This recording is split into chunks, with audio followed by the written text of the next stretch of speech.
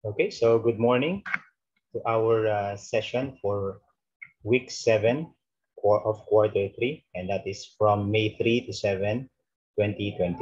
Okay, so we're almost done with quarter 3. So ayan, halos patapos na tayo. After this week, another week, and it's all over. Ayan. Then last quarter na tayo of this school year.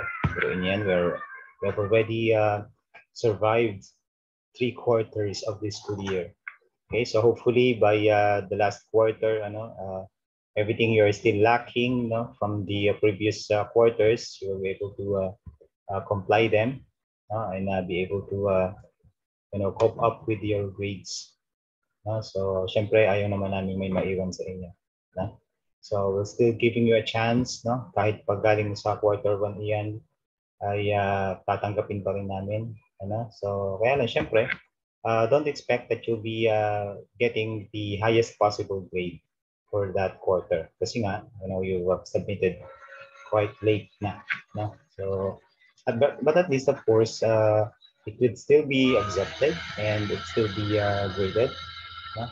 And the chance to pass the subject will be, again, possible for you. No? So, submit lang ng submit. No?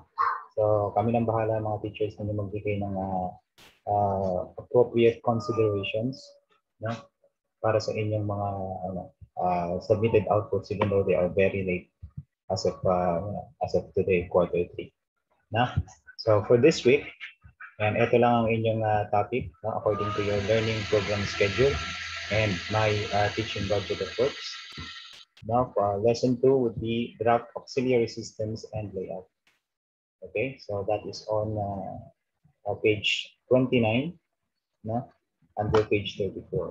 Yan lang naman ang titingnan nyo dyan sa ating module. This is module number 2. Gagamitin nyo na ay module number 2 for quarter 3. And that is from page 29 to 34. Yun lang ang titingnan nyo. Later, sisilipin natin kung ano yung laman ng module na yan na dapat nyo na-accomplish. But in a nutshell, ito na yan. And for the objectives, our learning outcome for this week is your draft auxiliary system and layout. Okay, so ito yung mga competencies that you are expected to at least experience for this week. Okay, so firstly, you simply read the technical terms on page 29 and 30. Okay, pakibasa lang yan. At least you get familiar with the different terms that we are going to encounter in this topic. Okay, then right after that, you may study that is graphic symbols for auxiliary system.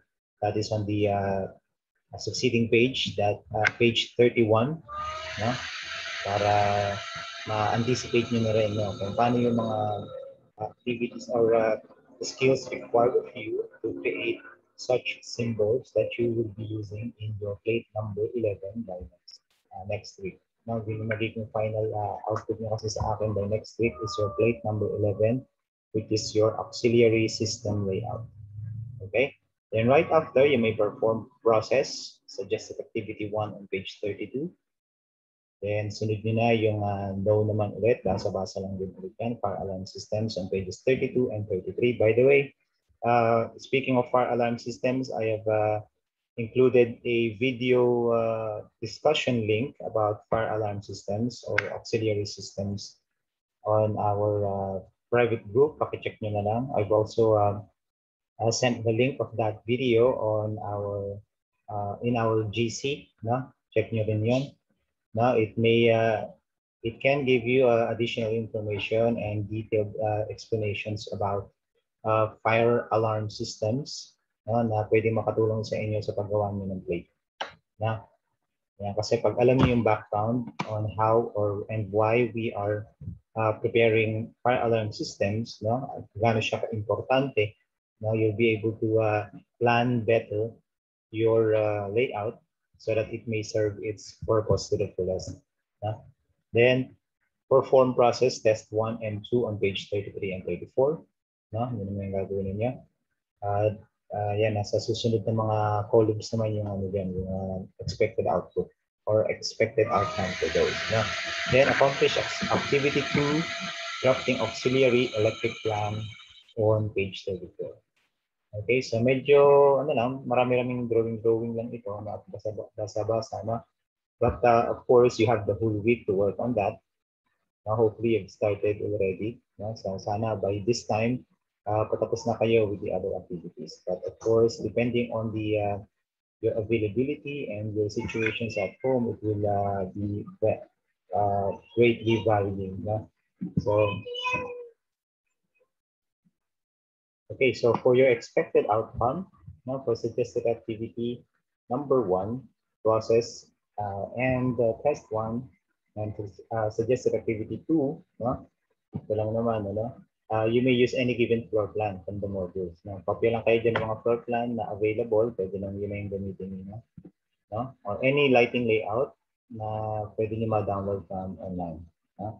So, search na kayo ng lighting layout, then kunin niyo yung pinaka-simple na pwedeng yun na yun. No? Kopyahin niyo lang yung floor plan, then lagyan niyo na ng mga auxiliary system layout. No?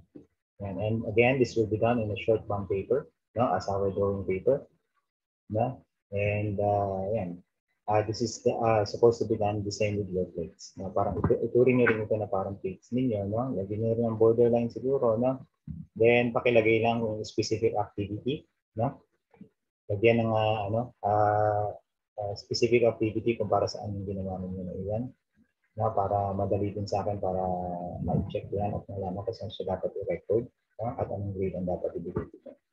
Now, anyway, halos pare-pareho naman ang ginagamit kong criteria. No? Yung natin, yung 4 pillars naman natin ang ginagamit ko rin, which is the NALS or NALS, which is neatness, accuracy, legibility, and speed. Now, na-explain ko naman yan dati, no? But if you have any other, if you want me to explain that to you in a more detailed manner, no? You can just send me a private message. Now, explain ko naman po yung kung ano yung sabihin ng NALS. Okay? Then, process 2, syempre, process test 2, no? Ano lang yan, lagay lang sa answer sheets ninyo yung inyong mga sagot. I guess 1 to 5 lang yata yan, no?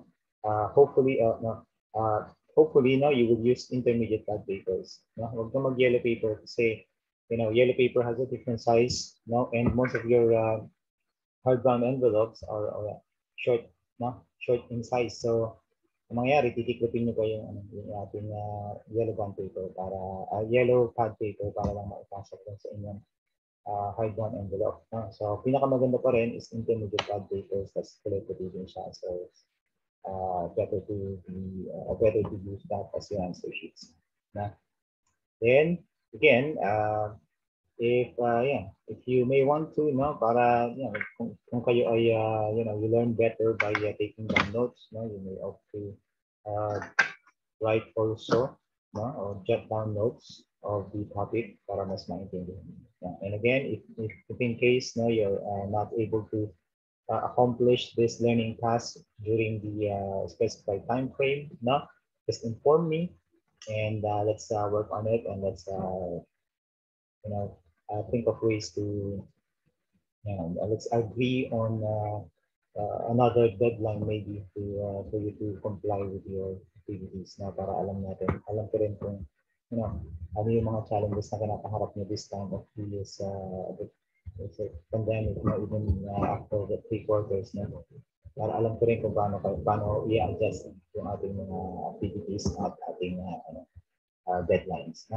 So let's now check on so again, I guess it's not possible for you to attend. So anyway, I'm still going on with this session. So hopefully to be watching this. And if you are watching this right now, thank you so much. At least hindi nasasayang efforts na sa inyo sa pag-record ng session na ito. Then let's continue with the module. Now this is your lesson 2. This is the start of lesson 2. This is on page, actually this is on page 28. Before the technical terms. Ito yung inyong auxiliary systems layout. Skills evaluation, kahit hindi na siguro ito. You may just skip this one. Also the learning goals and targets. Meron naman na tayo doon sa learning program schedule, no? Kahit hindi nyo na i-accomplish, no? Ito na, you may start with your technical terms, no? Pakibasa lang isa-isa, no? They are, ayan. Pwede rin kayo mag-ano kung may internet naman lang din naman kayo, no? Yung data, no? Paki-check nyo rin sa internet itong mga technical terms na to kung medyo hindi pa ganun kalinaw para sa inyo yung mga definition ng mga ito. No? So, medyo marami, pero of course, they are all related with the topic. No? And it will help you better understand the concepts that lie in the creation of your auxiliary system layout. Okay, ito yung mga symbols na gagamitin. It's almost the same with your electrical symbols. No? They are only schematic diagram symbols, meaning they are very simplified, no? In order for you to maximize drawing time and ease in interpretation of your plan or layout. No? So para madaling mabasa, no? And then again, of course, you may opt to create your own symbols, no? Pwede naman kayo gumawa ng symbols nyo, no? Just make it simple as possible and make sure you provide a legend, no? For those self-made symbols, no? Kung may gagawa kayo ng sarili ng symbols, no? Okay, ano nyo naman doon. Include that in your legend para madali rin makita ng mga babasa ng inyong layout, no? At madali din yung mabasa. And again, this is your suggested activity. Pili na lang kayo ng ano ninyo. And again, this will not be possible, so okay lang din naman yan. Now, just send it to me through PM. Pwede rin naman, picturean nyo na lang. No? Or mas maganda pa rin syempre you submit that your hard copy. No? Para ano pa rin yung tawag dyan. Para mas ano pa rin natin yung yun. Galing pala ito sa Wikipedia. No? So, yun. Nakakatawa naman. Nakikita natin kung saan galing yung mga yung mga data natin sa or information sa ating module. No? So this is fire alarm systems and smoke detectors. No? And andito rin yung mga key elements of the building code. Pakibasa lang din. No? And if you have questions about this, no, just jot them down, send it to me, and I'll explain this further to you kung medyo mahirap pa siyang intindihin. Pero I guess just watching the video discussion about this, it will help you definitely to understand these topics. Then ito yung process na sinasabi natin kanina. So it's all about drafting your fire alarm systems. And lagyan nyo lang yung fire alarm system, saan siya located, yung nalalagay nyo, saan siya makikita. Siyempre, doon siya sa pinaka area na kung saan it will resonate the most. Ibig sabihin, lugar kung saan maririnig ng buong kabahayan. Kasi ilagay mo sa ilalim ng hagdan, hindi naman marinig pag mag-trip off yung fire alarm. So, hindi rin maririnig. So, it would almost be rendered useless. And smoke detector, syempre, huwag mo itatapat sa iyong kalan, no? Syempre, kasi it usually generates smoke, no? Pero syempre, of course, smoke detectors are, especially when they are done, or it is made with good quality, they would not detect simply smoke coming from the kitchen, no? It will detect smoke that is generally coming from fire that is not commonly detected during cooking. No? So, ayan, and fire alarms. So, ayan, so ito, sagutan lang din naman. Again, if you can't answer them straight away, you may just go back to the discussion and look for the answers there. No, 1 to 5 lang naman ito, tulad ng sabi ko kanina. Ayan. And we have multiple choice for that. Yeah? Multiple choices. So, pili lang kayo dyan ng best answer and write the letter of the correct answer. Then, suggested activity 2 is your, aside from fire alarm, idagdag nyo na yung telephone outlet, buzzer bell. Now, so, come to think of it, pwede naman to save you time and effort in working with these different activities, pwede namang minsana na lang ito, So, suggested activity 1, suggested activity 2, then yung process, pwede namang iisang activity na lang ito na pagsamasamahin na lang natin. No? So parang kasi gradual lang, parang ang lumalabas kasi, no? As you can see, no? If you may have observed, no? Parang gradual progression kasi yung paggawa nito. No? So simula sa pinakasimple, dadagdagan hanggang dumami yung components. No? Then you are now with activity, suggested activity 2. No? So pwede naman iyan. No? So you may use other floor plans. No? Mas maganda yung isang buong floor plan. No? Para mas holistic yung inyong practice with this one. Okay? So again, if you have any questions about how to do this activity, no, or this learning task, again, I'm always available. You can just chat me. You can send me a personal message. You can text me. You have my contact number. Now, kung gusto niyo tawagan din ako, it's very much appreciated. Now, okay, nagawala you are not disturbing me. Now, okay, mahihiya na hindi kayo nakaka-istorbo. No? Anytime you feel that you need assistance with any of these topics or these activities, just inform me. Okay? So, gawa natin ng paraan kung sa kayo nahihirapan. Okay? And ito, transfer summative test na ito, that is for next week naman. Okay? Yung plate number 11 na ito na sinasabi ko kanina.